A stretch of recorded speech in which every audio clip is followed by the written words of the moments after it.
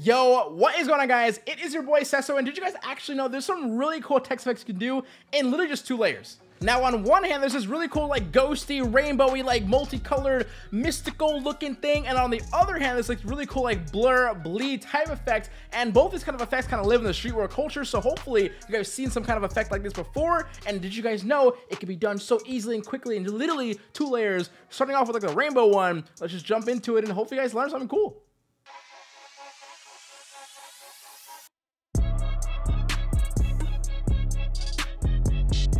Alright guys, so let me show you guys how easy and quick this honestly is. It's honestly so simple. So the first thing we're actually going to start off with over here is going to go to our adjustments tab, and we're going to use a gradient map. Now, for this gradient map, you basically need 3 different nodes as your default nodes. So for that, for the record, it's actually going to be white on the far left, okay? On the far right is a black, and in the middle is going to be another white. So it's going to go white, white, black. White's on the left-hand side, black. Oh, no, let's not say that.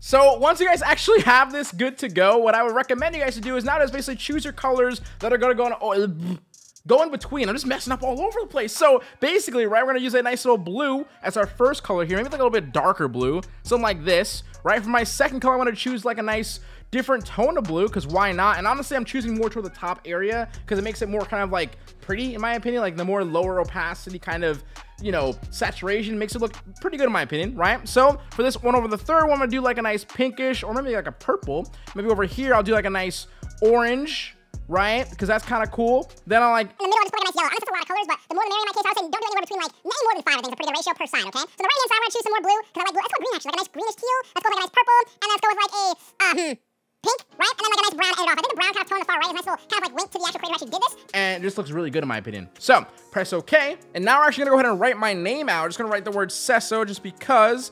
Now my text is currently white though, but I'm gonna make it black just like so. Of course, once I do that, I wanna drag this black text right below my gradient map, and then our black text becomes white, and our white background became a black background because our gradient actually goes from white to black. That's why I kind of have that as it looks right now, right? So what you're gonna do is take your text, right click, and then convert to a smart object, go to filter, go to blur gallery, and then we're gonna go to iris blur, which is my favorite one in this case just because I just like iris blur. So what you're gonna see is 4 different dots on the right hand side or around the actual circle of your iris in this case, right? Which basically determines where the blur amount is coming from and what direction you wanna pull it. So if you hold Alt on your keyboard, select one and move it toward the left or right or whatever, it'll move only 1 point and make it blur that direction a little bit more. And this middle circle here is basically determining how much blur is happening, period. So if I just move this up a lot, you can kind of see what's gonna happen here. If I just take this and move it around just like that, look how cool that is. If you can't tell yet, if I move this up a little bit more, put this blur a lot more up, you can kind of see it's just, I mean, that's a lot right there. I'm not gonna do all that, but look how freaking sick. If I kind of move this around, you can see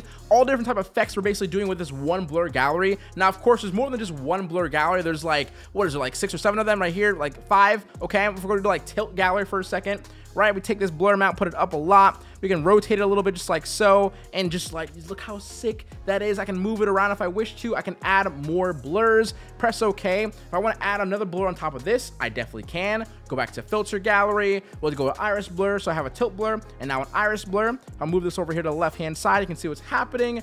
I press OK, boom. It's that simple. Look how freaking sick it is. It honestly looks pretty sick, and it's just all based around the actual gradient and a white text or a black text in this case, but it's so sick, right?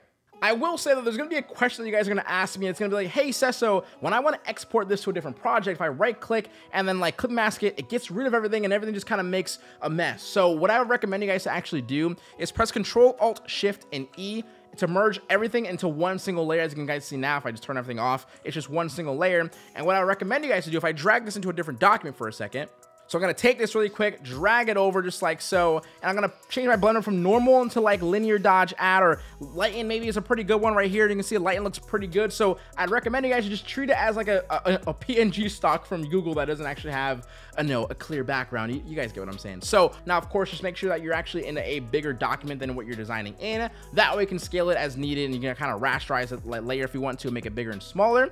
Otherwise, I recommend you just kind of like, make it a full layer just like so. Again, go to select color range, choose the black background on the back, right? Then change your fuzziness to like all the way up, press OK, press delete twice, and then you just take this and move this around if you guys want to as well. Either way kind of works, but I just kind of like whatever fits your boat in that case. I don't even know what I just said, but basically that's it. You can see how cool it is, but this is really cool. Let me show you guys the second one and how simple and easy it is as well. Okay, so now for this bleed type effect that is actually super freaking cool too. So for me, I actually have two types actually stacked up with each other. Of course, you can use one text if you guys want to, but I have two in this case. So what I'm gonna do is I'm gonna highlight both of them, and no matter what, if you have one or two, highlight your text, right click on it, and then choose convert to a smart object, right? So for this, you can low-key save this PSD as a template to your actual project. And if you want to change your text, you just double click on this page right here, just like so. Once you double click, boom, you can change it in here, blah, blah, blah. You can save it, exit, and that'll basically be changed in your original document. However, that's not what we want to do. I just want to show you guys, of course, smart object. Now, first I'm going to go to where it says filter, blur, Gaussian blur, and I'm going to change my Gaussian blur amount to about 10 or so pixels and press OK. Right after that, I'm going to go to where it says filter once again. We're going to go to where it says blur, and we're going to choose radial blur. And for radial blur, we're going to choose around 7% amount on spin and make sure quality is on best and press OK. Now, you might be asking yourself, this is not what I saw in the beginning, but wait, watch this, okay? We're going to go over here in the bottom for the adjustments. We're going to choose threshold, and boom. Sick, right?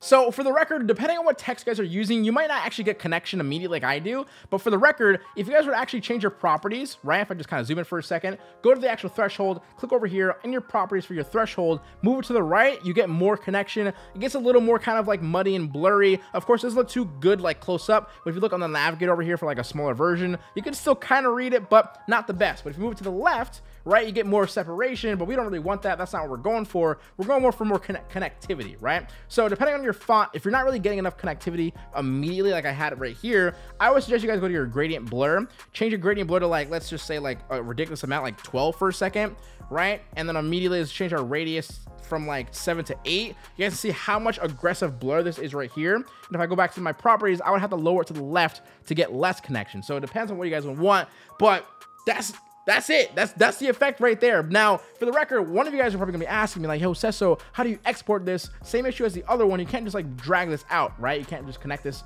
or, you know, create a clip mask. You can't really do that. So what you're gonna have to do, okay, is select your threshold, select your text just like so with control clicking, okay? Then right click, you can just group your layers, or just like, I'm just gonna control G to group it up, right? Then over here in the bottom adjustments, we're gonna choose solid color. Now for this, I want to choose black, press OK, and I'm actually going to right click on my, what do you call this, layer mask right here, and actually delete it immediately, okay? Once you've done that, you hide it, click back on your group 1, which is your bleed type, right? We're going to go over here to where it says select color range, choose the black, and make sure your fuzziness right here is at 0%, okay? So 0, press OK. This will basically make a selection purely of your black, which is perfect because the only thing on this actual canvas is black or white. So now clicking back on your color range and hiding your group, just like so. Click on your color range, go over here to where it says layer mask right here, click on it. There you go. That's it. So if you guys ever want to like kind of like repeat or just like, you know, save different versions of your bleed types, you basically just make, you know, more and more and more solid colors, delete the actual layer mask and put it on the layer mask. And that's all it is. So now you can just drag this out to a different, you know, document and you're good. But that's it. Hopefully you guys have a little bit of fun learning these little quick little type effects. This is actually really quick, but also they're so versatile and so dope. Don't forget displacement maps on the bleed type, by the way. If you could go to your, you know, document, use a displacement map, use like a cool like grungy displacement map or like a fabric or whatnot, you can make it look really freaking dope too. So that's all I'm gonna say about that, but this is it. Hopefully you guys enjoyed. I totally forgot my birthday is good. I'm not gonna be able to see you guys until after my birthday. So realistically, this is the only video that you're gonna be able to see me before my birthday, which is June 7th, Tuesday. If you guys are watching on the day it's uploaded. But hey, if, you know, present, like, subscribe, and enjoy me, love me, maybe.